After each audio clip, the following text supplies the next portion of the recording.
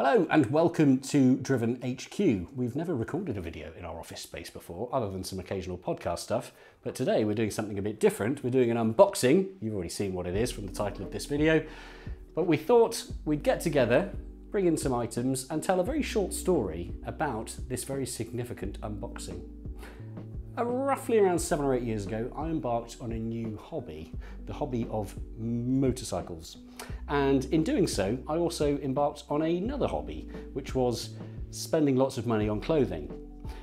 By far, the most expensive boots I've ever purchased were motorcycle boots. The most expensive jeans I ever purchased were motorcycle jeans.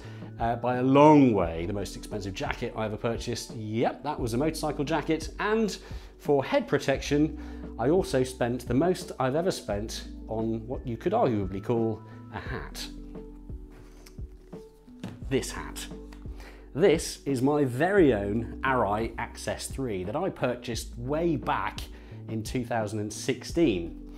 I spent a lot of money on this helmet, thanks to some great advice from a great shopkeeper just outside Wimbledon in London. This helmet has been around the world with me. It's ridden around the Highlands of Scotland with me. It's even ridden up the Goodwood Hill at the Festival of Speed. It's been through a lot. There have been many replacement visors, multiple side pod replacements, as you can probably tell, because they're a slightly different colour to the rest of the helmet. And there are a good few stone chips and dead flies and dead bugs caught up in air vents, which tell a story of good use. Perhaps the coolest thing about it is that sticker there. That's the Scrutineers sticker from the 2023 Festival of Speed to signify that I was able to ride up the hill. Now, I made a conscious decision when buying my crash helmet, and the conscious decision was on the basis of safety. I picked this Arai helmet for the values that come with the Arai company. It's a small family-run company, Japanese, small community of people, no stockholders, no shareholders, no committee of people to appease by giving them great profits and mega sales.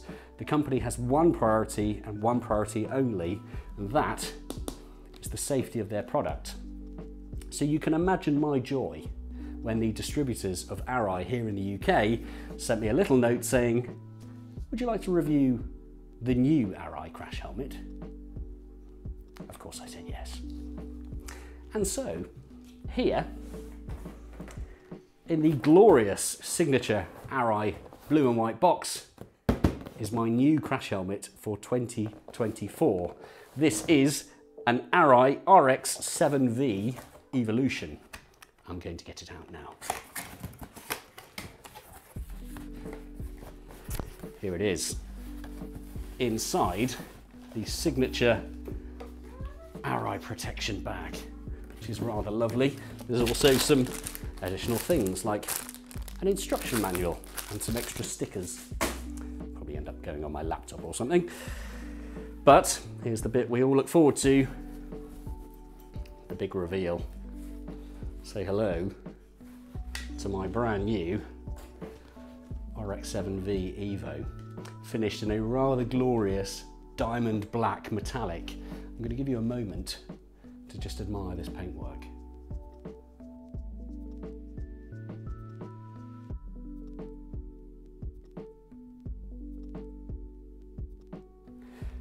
Now, the RX-7V is a helmet which is used by both road riders but also racing riders. This is pretty much identical, albeit some changes to decal and some aero at the back, which you can clip on.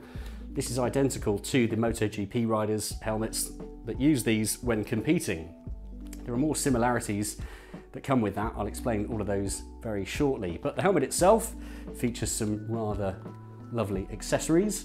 We have, of course, as you would expect, a pin lock visor where you can open and close. You don't have to worry about things like fogging up. We also have heaps of ventilation options on this helmet as well. So we have chin ventilation to drive some air through to the front. We've also got the brow ventilation there to feed air through the helmet and keep your head cool inside. And you've also got some additional ventilation on the top, which can be opened and closed here, and some exhaust ventilation, which can be controlled with some slider buttons at the back there.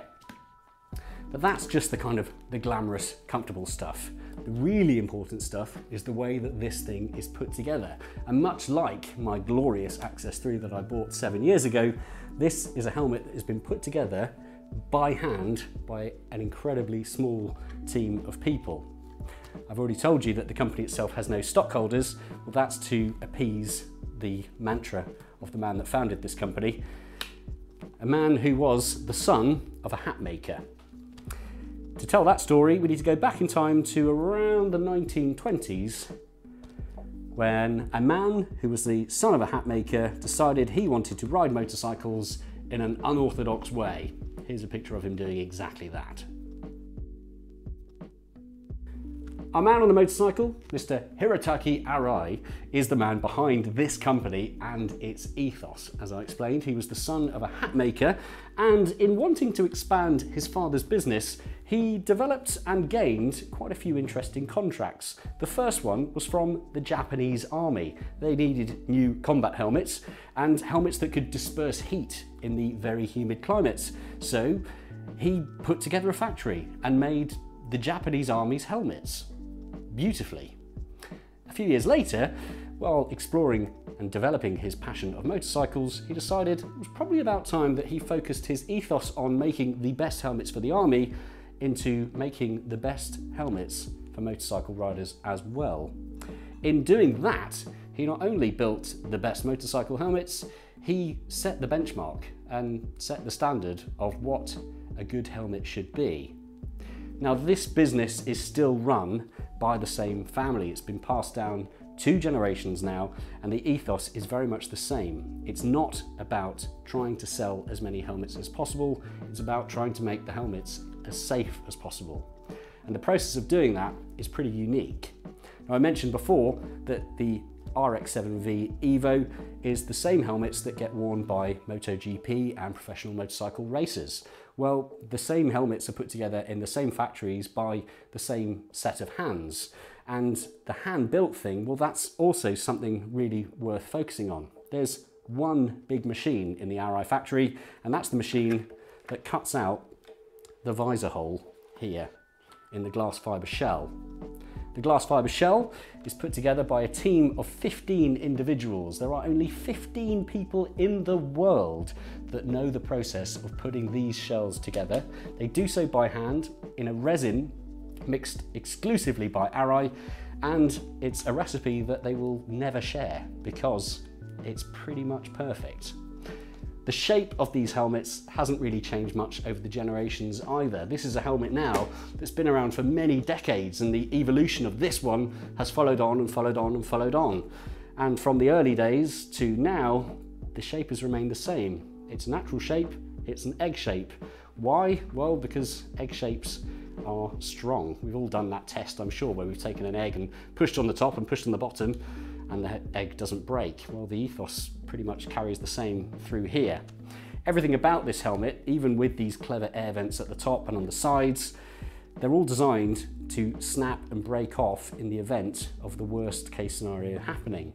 And you might think, well, if they're designed to snap off, surely that means they're not very good quality. Well, no, that's not what it's all about. It's about making this thing as streamlined as possible and, in Arai's own terminology, glancing off the road in the moment of an impact.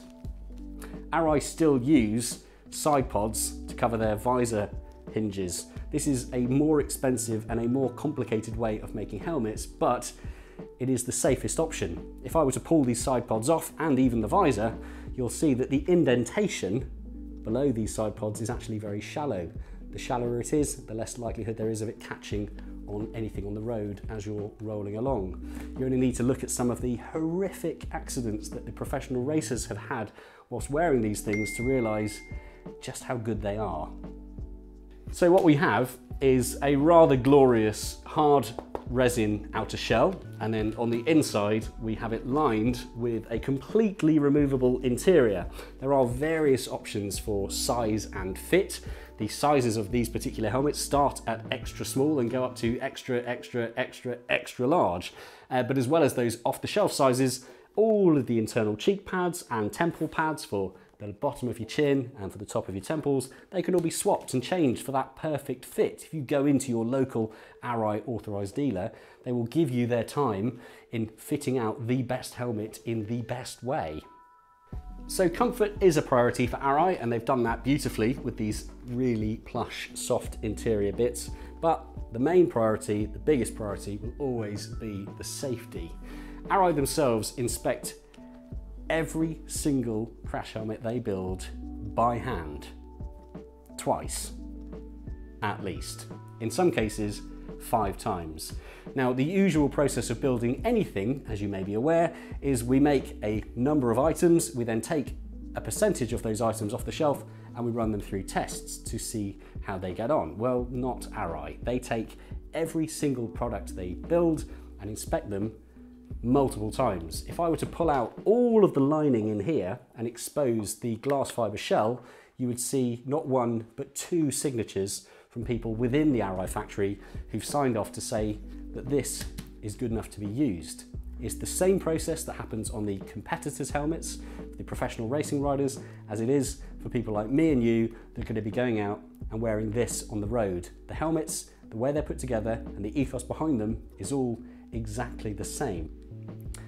And so, that is why I am so delighted that this is going to be primarily the crash helmet I'll be using for 2024. I've already got a number of bike launches lined up. I've got plenty more press bikes lined up to test and review as well. And this is going to be my helmet of choice. So this is just an unboxing, the review of which will probably happen about this time next year. I'm going to get a full year of riding, a full year of use.